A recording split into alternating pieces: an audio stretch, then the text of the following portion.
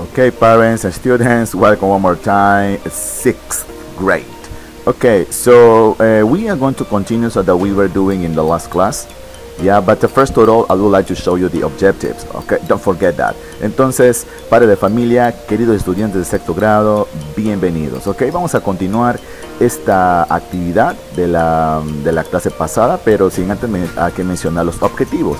Vamos a seguir hablando del futuro. But in this opportunity, we are going to refer to party organizations, right? ¿Has organizado alguna vez alguna fiesta? Muy bien. Hoy día vas a aprender cómo es que se distribuyen los roles. Además, vas a ver cómo mandar un pequeño correo mandando una invitación, ¿ya? Y luego vamos a ver la historia de una señorita, ¿ok? Que practica un deporte muy especial. Entonces ahí también vamos a hablar del futuro. Entonces, we are going to go for this. Okay, in activity number 4, so that we have look and guess Kelly's idea. Yes. Okay, so who is Kelly here? Yes, this is Kelly. She has got probably a spectacular idea. However, this idea, okay, it's not okay for her friends. Mira, parece que la idea no le agradó a su amiga. A ver, vamos a ver de qué más o menos trata. Vamos a leer este título. Dice, Let's have a party tonight. ¿Qué crees que signifique? Excelente, muy bien. Tendremos una fiesta esta noche. A ver, vamos a ver por qué. Pay attention. I'll put up the decoration. I'll send the invitation. I'll inflate some balloons. I'll clean up the room. We'll help with everything. And then we'll dance and sing. We'll have an awesome time at Kelly's house tonight. Ok, entonces ya más o menos sabes de qué es la idea. Nice. Okay, this is an organization party, right? When you organize a party, obviously that you are going to help with something, right? Okay, cuando organizamos una fiesta, siempre a veces hacemos una fiesta con amigos, a veces nos distribuyen roles, ¿no? For example, we are going to go these roles here. Mira estos roles que le dan, que se menciona en la organización de una fiesta. Mira, primero tenemos, mira, I'll put up the decoration, ¿no? Yo pondré la decoración. I'll send the invitation, ¿no? Yo enviaré las invitaciones. I'll inflate some balloons. Ahí hay otra organización, dice yo inflaré algunos globos. What about another one? So that we have, I'll clean up the room, ¿no? Entonces aquí dice yo limpiaré la sala, ¿no? Entonces we'll help with everything. Ayudaremos con todo, ¿no? And then we'll dance and sing. Bailaremos y cantaremos. We'll have an awesome time. Tendremos un momento genial, asombroso en la casa de Kelly. Muy bien, aquí están los roles. Mira, ok. Muy bien. So now we have got, for example, this part. Look at, for example, these guys here, right? Okay, so this is the organization per person here. So that we have listen and answer the question. Entonces mira las personas acá. Y por favor, ¿cuál es la organización o el rol que van a tener ellos acá? Esto es lo que hemos puesto recién. Aquí están las respuestas. At Kelly's house, send the invitation and clean up the room, or put out the decoration and inflate some balloons. ¿Quién hace estas cosas acá? Primero, vamos a escuchar. ¿Listo? Let's listen together. Track 51. Let's have a party tonight.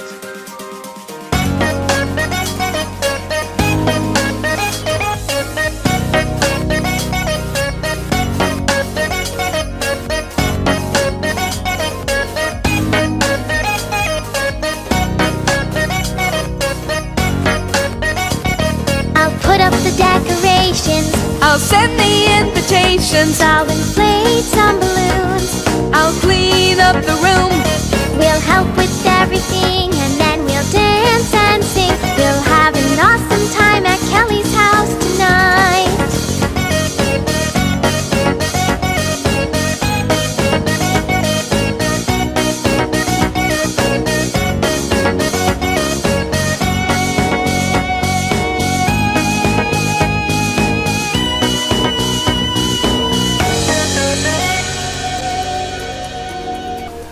Okay, we are here again. Yeah, so Well, so I make sure that you listened the information of this. Okay, so we are going to go for this part. Vamos primero por el número 3. A ver, mira. Dice, where will the party be? ¿No? Bueno, empiezo por el número 3 porque está un poco más entendible. Dice, ¿dónde será la fiesta? A ver, vamos a ver, ¿dónde será? Muy bien, at Kelly's house, ¿no? Very good. Entonces acá, ok, tú vas a poner pues lo que está abajo, ok, lo mismo. Entonces pones at Kelly's house. Ahí está. At Kelly's house. Entonces eso quiere decir que ya utilizaste esta expresión, esta que está acá. Right? Ahora por favor, what is this? What is for number 1? What is for number 2? ¿Quién va a hacer ahora estos roles? Okay? It's like an obligation. Okay, now we are going to go for the next part. Pay attention, please. Okay, in activity number 5, so that we have match and organize a party with some friend. Muy bien, vamos ahora a ver cómo podemos organizar una fiesta cuando nos distribuyen roles, right? But we are going to put together one word with another word so that we are going to make a phrase.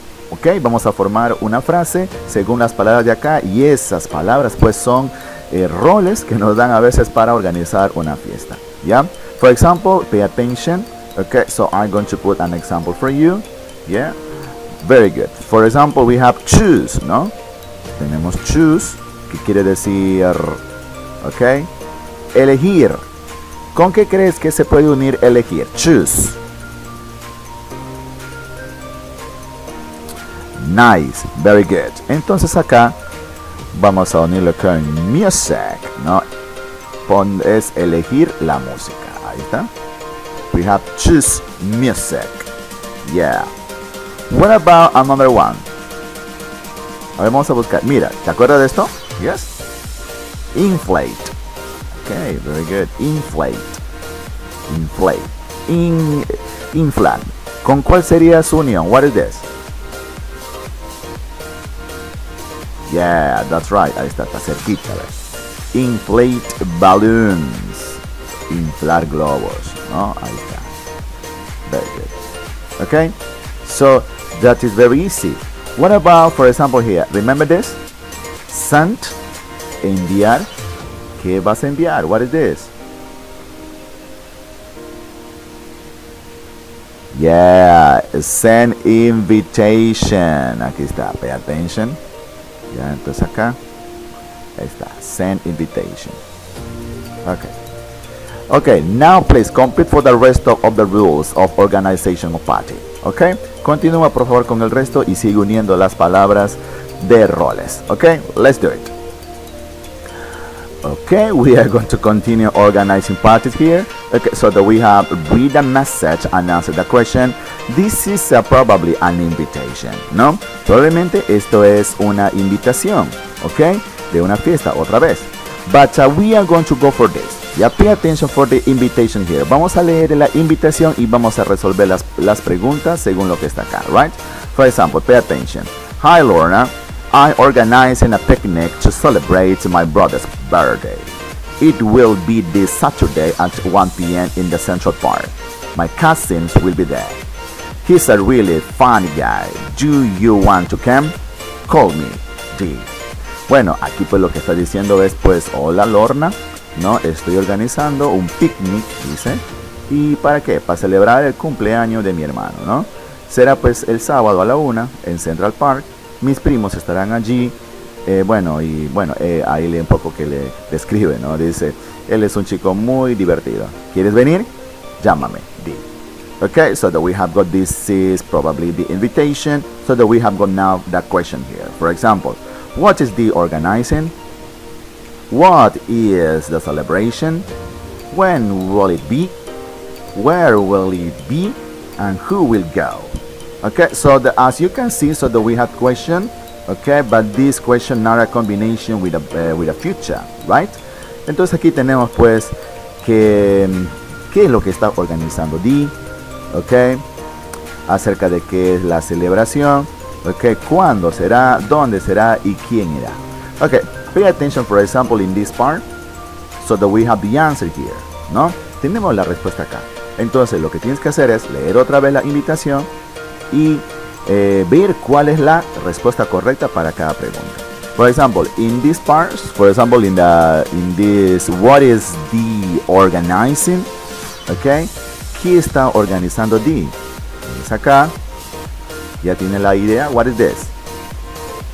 Yeah, okay, entonces está organizando un picnic, ¿no? Como una especie de fiesta, ¿no? Que ahí está, a picnic. Right, okay, entonces esta parte picnic ya lo tienes, right? Picnic, ya no. Okay, what about, for example, here? What is the celebration? Okay, acerca de qué es la celebración. Nice. So that we have here her brother's birthday, no? Her brother's, yeah, okay. Her brother's birthday, no? Ahí está, birthday. Very good. Ahí está. Muy bien. Entonces ya es completada acá. Pay attention. Ok. También her brother's birthday. Ya está. Ok. Por favor, completa for number 3, number 4, and number 5. Here we go. Okay. In this activity number 2, so that we have write a message. Okay. We are going to send an invitation, right? You are going to do the same, the previous activities in activity number 1, right? So that you are going to consider the information that you have just learned, ¿ok? Entonces, ¿qué es lo que vamos a hacer acá? Vamos a hacer nuestra propia invitación, ¿ok? Tratando de seguir estos pasos, ¿ok? Vamos a leer esta parte, dice share important moments with your friends, ¿ok? Es muy importante, dice compartir momentos con tus amigos. Entonces es lo que vamos a hacer, nos vamos a mandar una invitación. Ok, what is the correct one here? You are going to look at this expression here. Vas a mirar estas expresiones y vas a tratar de ponerlas en orden según la invitación anterior. Ok, a ver, vamos a empezar con una parte. A ver, tenemos, what is this? ¿Cómo empezaría la invitación? What is this? Ok, nice, ¿no? Claro, tenemos que saludar primero. Ya, ok, vamos a poner acá, what is this? Hi, Jorge. Ahí está. Hi, Jorge. Así empieza. Right. ¿Te acuerdas cómo venía? Yeah, that's right. Decía aquí la razón, ¿no? Ok. Entonces, sería aquí. Aquí está, mira. I'm organizing. Ok, organizing a party. Mira, una fiesta. Yeah, to celebrate, yeah, to celebrate my sister's, okay, my sister's birthday, ¿no? Ahí está, otra vez, ¿no? Very good. Entonces, ahí está. Entonces ya no vas a usar esto de acá, pay attention. Ya no usas hi Jorge, ni tampoco I organize a party, etc. Ahora sí, completa por favor la invitación con las siguientes expresiones. Ok, come on, you are going to send an invitation. Okay, we have in activity number 3. In activity number 3, so we have to read the article and choose a title here. Okay, before starting, let's check, for example, the picture here. Mira esta figura, ¿no? ¿Qué deporte crees que es? Yeah, this is ballet, right? Okay, that's right. ¿Te gusta este deporte? I make sure yes. Entonces, what do we have to do? Tenemos que elegir un título para este texto que está acá. ¿Ya? A ver, vamos a escuchar primero. Track 52. This month, we talked to Stephanie Meads. Stephanie will have the leading role in a show in New York. Director Sam Wells thinks she is one of the best dancers in America. You're only 17, Stephanie, and you'll dance in New York. Aren't you happy? Yes, I am, but I'm a little nervous too. Sometimes I am shy, and this is the first time I'll dance in front of so many people. How old were you when you started dancing? I was very artistic, so I started my ballet classes when I was only 4. I wanted to sing too, so I took singing classes on Saturdays. I was very busy. The show in New York is a musical. Will you sing? Yes, the show has many new songs, and the story is very interesting. I'll sing many songs. What's the story about? I play Amy. She wants to be a professional dancer, but her dad wants her to go to college. Does she go to college? Yes, but she also puts on shows there. She's very creative. Then one day, her dad sees the poster of her show. Does the dad get angry with Amy? I'm sorry, but I can't say anything else. You'll have to see the show. Okay, we are here again. Okay, so did you listen the information on this part? Yes. Muy bien, entonces vamos más o menos a parafrasear un poco lo que están preguntando aquí en este texto, ¿no? Para luego elegir el título. Ok, entonces dice que la bailarina es Stephanie, ¿no? Ok, dice que cumple un rol importante en un show en Nueva York. El director llamado Sam Wells, ok, él dice que es una de las mejores bailarinas en América. A ver, vamos a ver. Ya sabes, Stephanie tiene 17, ¿no? Y le están preguntando, dice, ¿tú bailarás en Nueva York?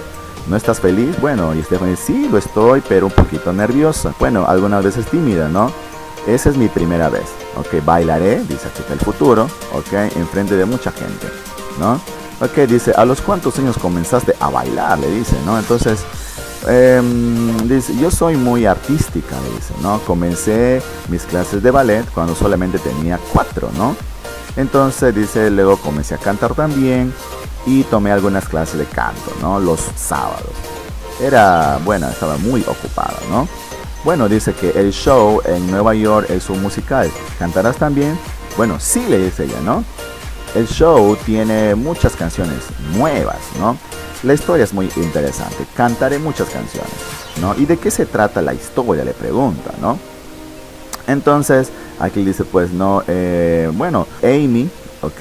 Que quiere ser, dice, una bailarina profesional, pero su papá quiere que vaya a la universidad, ¿no? Ok, ella va a la universidad, ok. Sí, pero ella organiza el show allí, ¿no? Es muy creativa. Entonces, un día su papá la mira, ¿ok? Y postea su show, ¿ya? Ahí está, ¿no? Luego le dice, el papá se pone molesto con Amy. No, lo siento, pero no puedo decir nada más. Tendrás que mirar el show. Ok, muy bien. Así se trata el show, o sea, la historia del show que va a presentar ella, ¿ya? Ok, muy bien, entonces, what would be the correct title here? ¿Cuál sería el título correcto? What is this? Yes, congratulations, right? Esto sería el título, porque ella, born to dance, nació para bailar. Ok, that's right. ¿Te gustó la historia de Stephanie? Muy bien, es un ejemplo a seguir, ¿verdad? Ok, now we are going to go for another part. Pay attention. Okay, according to the story about Stephanie, we are going to go for this activity. Write letter A, B, or C. Choose doesn't say if there is enough information to answer right or wrong, right? So pay attention, we have questions from number 1 until number 6. And simply, you are going to put the letter here next to the question here, right? Okay? Muy bien, vamos a seguir en esta comprensión lectora acerca de Stephanie. Y simplemente vamos a poner la letra A al costado de esto, o la letra B, o la letra C. ¿Qué significa pues esta acá? La letra A pues significa pues que está correcta, la letra B significa que no está correcta, y la letra C quiere decir que no lo menciona. ¿Ok? Right? So this is the same dynamic process from number 1 until number 6. Entonces hagamos el número 9. Dice, Stephanie is nervous because lots of people will watch her dance, ¿no? ¿Qué crees tú? ¿Te acuerdas? Dice que Stephanie está muy nerviosa porque muchas personas mirarán su baile. What is it? That is wrong, that is right, or doesn't say. ¿Qué dices tú? ¿Correcto, incorrecto o simplemente no lo menciona? That is correct, ¿no? Eso es correcto. Entonces acá tú vas a escribir letter A. Ahí está. Así. Yep. Again, what about, for example, in number 2? Stephanie started ballet then she was 14.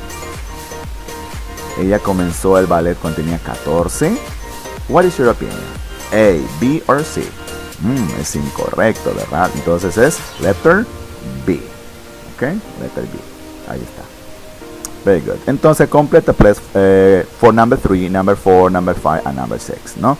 Te preguntarás por qué están acá estas tres imágenes, cuántos cuadritos acá. Entonces, ¿cuál de los tres representa el texto? ¿Cuál de los tres? Cuando la guitarra, que está cantando o que está bailando. Obviously, ¿no? Entonces es esta. Entonces aquí le marca. Listo. Ahora sí, completa number 3, 4, 5 and 6. Okay? That's it that you have to do. Now let's go for the last part. Okay, parents and students, that's all for this lesson, and make sure that you did all the activities. Okay? Thank you very much for being here, and thanks for watching. Y nos vemos en otra clase. Goodbye.